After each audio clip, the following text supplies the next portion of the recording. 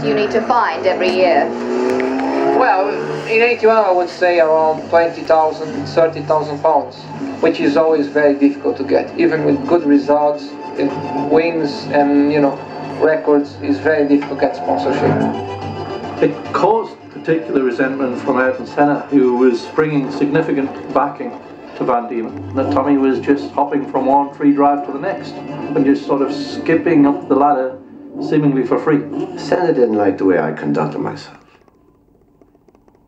Because we were driving for the same team. He was doing everything right. I was cocky. He was arrogant. That was his personality. He must have had long weeks, At least I was out having fun during my week waiting to race. Well, we didn't hit each other until the festival when I drove his car. After that, that's when it went wrong. We moved to Brands Hatch for the most important Formula Ford event anywhere in the world. The Marlborough Formula Ford Festival and Formula Ford World Cup. Before the festival, Senna announced he was retiring from motor racing and he was going to go back home to Brazil. And that was it.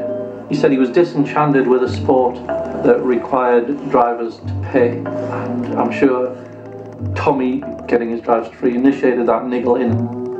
Ralph Van Diemen was left in a bit of a spot. He needed, for the good of the company, to win that festival. So he called Tommy up and said, can you come and win the festival for me?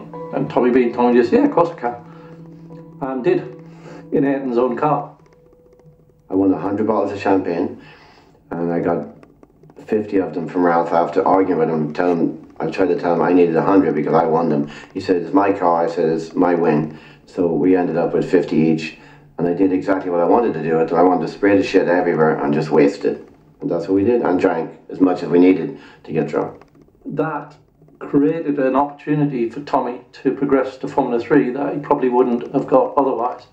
An opportunity that Senna was originally going to have. So Ayrton had inadvertently created an opportunity for Tommy that actually hurt Ayrton because it spoiled his plans for doing F3 the following season.